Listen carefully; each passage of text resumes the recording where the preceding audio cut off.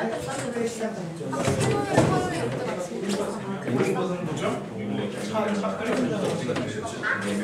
restart the class. So, Wang Hye-jin, can you still remember the sentence? Sustainable development calls for socially inclusive and environmentally sustainable economic growth. Very good. Okay. Maybe I'll ask you next week again. Thursday or next week? Next month? Don't forget. So, socially inclusive means including all people. Okay, so there's some problem if we have economic growth, but we have inequality. That's a problem in the US, big problem in the US, right? Bernie Sanders and Donald Trump are getting votes because they feel there's some unequal distribution of wealth. Okay? Some people get very rich, some people don't have anything. That's not making the world a better place, right? Environmentally sustainable. Of course, some people don't believe in global warming. They think it's all just a joke, right? But if we just use up everything in the world, then we won't survive, right? 20,000 years ago, the Neanderthals killed all the mammoth. Do you understand mammoth? Mammoth? Mammoth? Big hairy elephant. Yes, they hunted all the mammoths. They think, right? Mammoth. This kind of thing. Right? They're all gone now because the people killed them all. And then they had no food left. Right? They weren't that smart in those days. So we don't want that to happen again. We don't want to eat all the fish or use up all the land or use up all the water. Okay? And we want to grow the economy so people can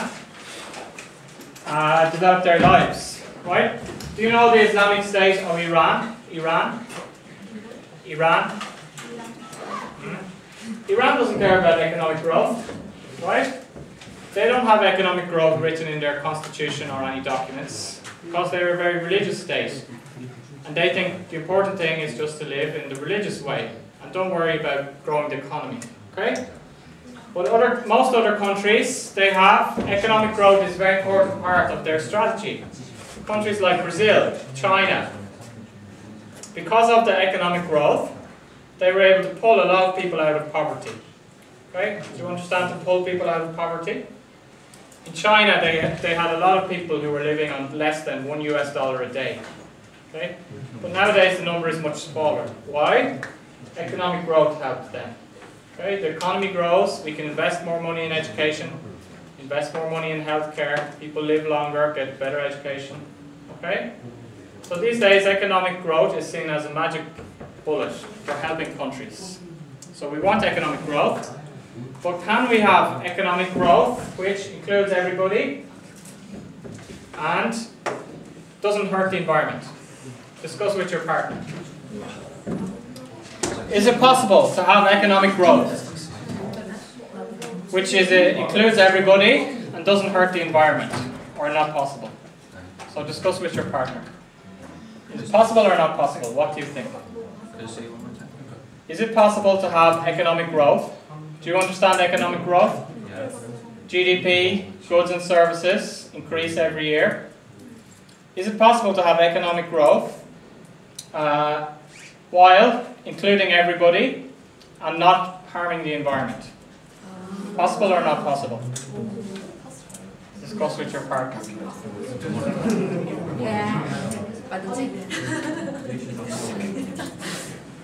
Okay, hands up. Who says possible? Yes, it's possible.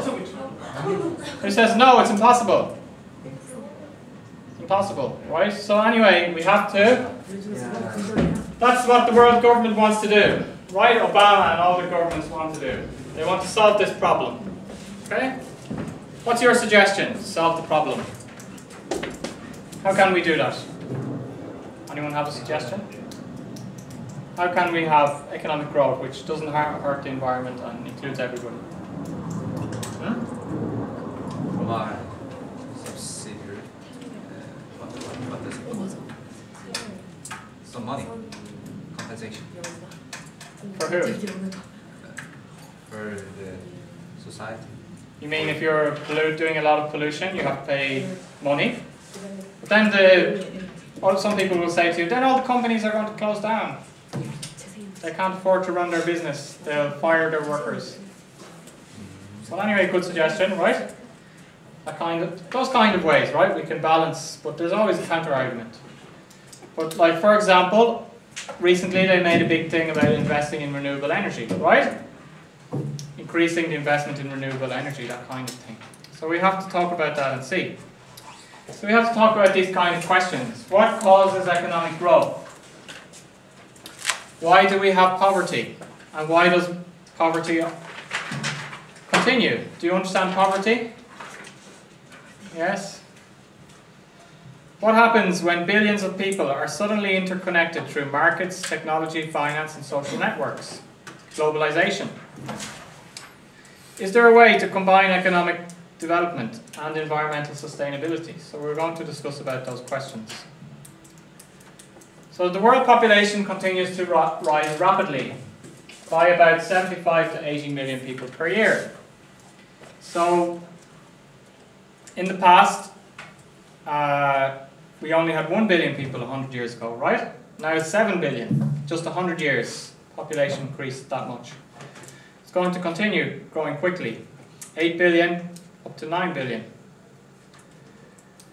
The world economy is very big, growing quickly by 3 to 4% every year. Which countries are growing faster? China. Developed or developing countries? Developing, emerging economies are growing faster. Okay? It is highly unequal in the distribution of income within countries and between countries. So within countries, in the US, some people are earning a lot of money. They talk about the top 1%. Even in China, they have top 1%, right?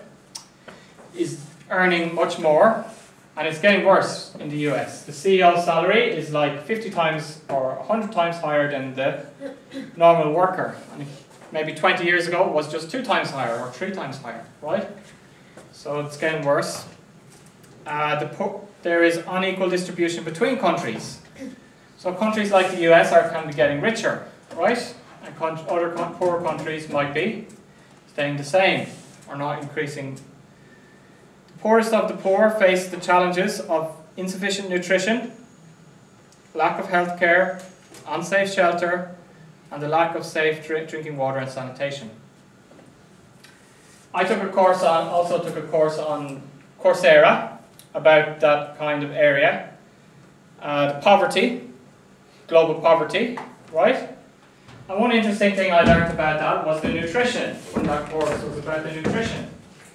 So a lot of people can't work well because they don't eat properly. They don't eat enough, and they don't eat enough vitamins and minerals and so on. So since that time, I started to improve my diet. I started eating a lot of spinach and other things like that.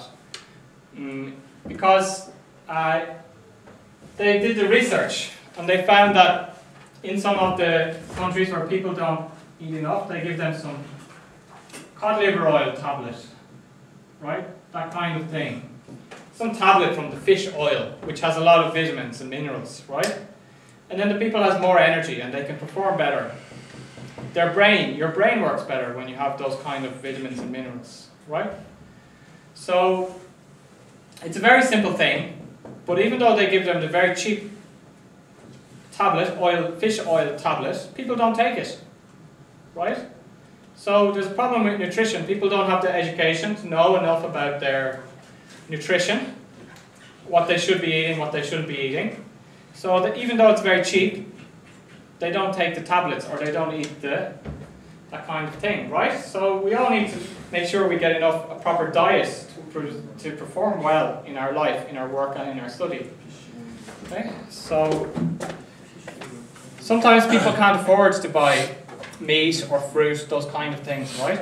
So at least they need to take some supplements. Do you understand supplement?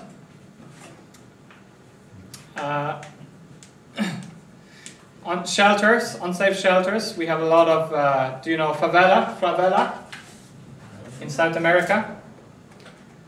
Has anybody been to South America?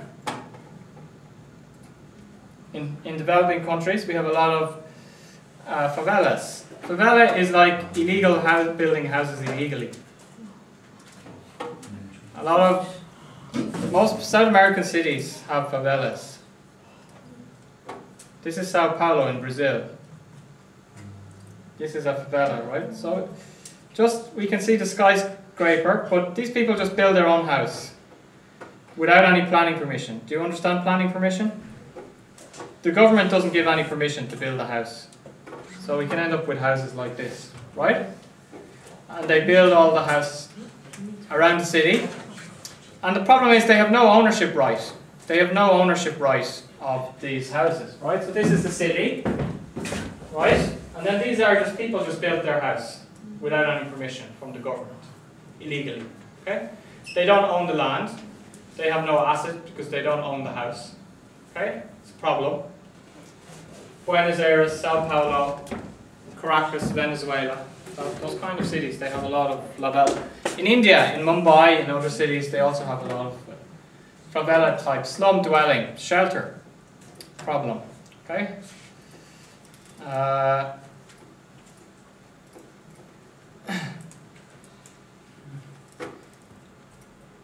Sanitation is just cleanliness. What about the environment? Humanity is changing the Earth's climate. The availability of fresh water, the chemistry of the ocean, and the habitats of other species are all changing. The cycle of water is changing. Nitrogen and carbon cycles are having some problem. So we need, one of the answers to this question is governance. How can we make all these things happen together well? One of the answers is good governance. Do you understand governance? We explained, right? Managing or governing properly. So governance has these core functions. Social services, such as healthcare and education. Infrastructure, such as roads, ports and power. Protection from crime and violence. Promotion of basic science and new technology. And implementation of laws and regulations to protect the environment. But multinational companies are also important. Okay? We talked about there is no world army. And there is no world government really. There's the UN. But the UN doesn't have legislative power. It can't force countries to do things. Countries have to voluntarily accept the UN's and vote for and accept the UN's decisions. An example is the Kyoto Protocol. Do you know the Kyoto Protocol? Yes. All the countries make the agreement, but George Bush got a lot of funding from the oil companies. So that happened just 1 year after he was elected. So he wanted to do a favor for the oil and energy companies he got a lot of money for the election from. So he said no Kyoto Protocol for the US. Okay? That's one reason why Donald Trump is popular in the US, because